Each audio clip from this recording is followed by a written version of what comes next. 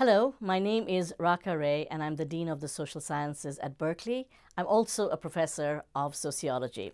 I've been challenged to explain the 101 of sociology in 101 seconds. So let's go.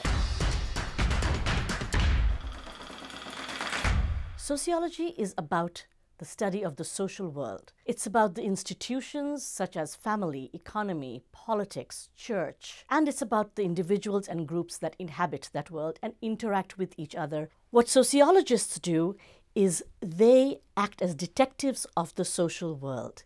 Like a detective, they put things together, they put clues together. They don't have to examine a dead body in a dark alley, but they have sociological mysteries to uncover. Questions like, why are women still paid less than men? What do we do with social isolation after the pandemic? Why was there all of this outrage about George Floyd?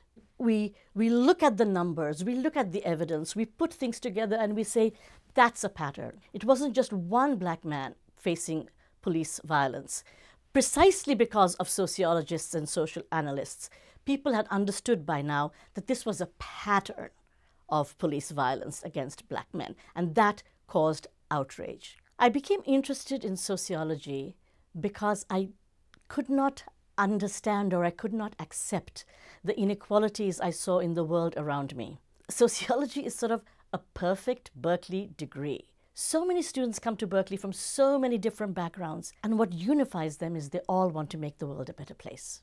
If you don't want to just live in a world that you take for granted, if you want to be a detective of the social, then Berkeley Sociology is the place for you.